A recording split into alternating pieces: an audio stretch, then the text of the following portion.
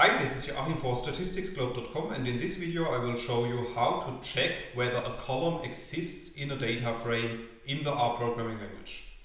So in the video I'm going to show you two examples, and both of these examples are based on the data frame that we can create with lines 3 to 5 of the code. So if you run these lines of code, you will see that a new data frame object appears at the top right of RStudio. And we can also have a look at this data frame object by clicking on the data frame, and then you will see that our data consists of 5 rows and 3 columns, col1, col2 and col3. So let's assume that we want to check whether the column name col3 exists in our data frame. Then we can apply the code that you can see in line 7, and in this line of code I'm using the in operator, and based on the in operator, I'm checking whether the character string col3 is contained in the column names of our data frame. So if you run this line of code, you will see that at the bottom in the RStudio console, a logical value is returned. And in this case, the logical value is true. And this actually means that the column name col3 is existing in our data frame data.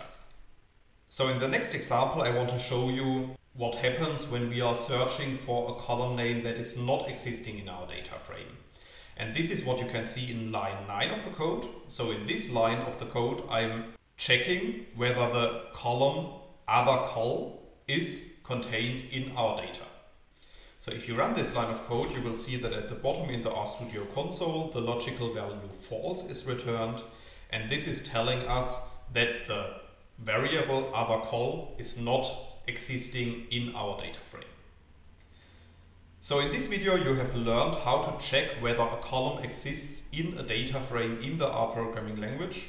However, in case you want to learn more on this topic, you could check out my homepage statisticsglobe.com, because on the homepage I have recently published a tutorial in which I'm explaining the content of this video in some more detail, and I will put a link to this tutorial into the description of the video.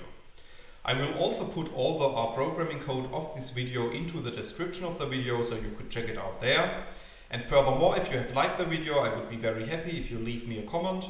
And don't forget to subscribe to my YouTube channel in order to get notifications in future when I'm releasing new R programming tutorials to this channel. Thanks a lot, see you next time, bye bye.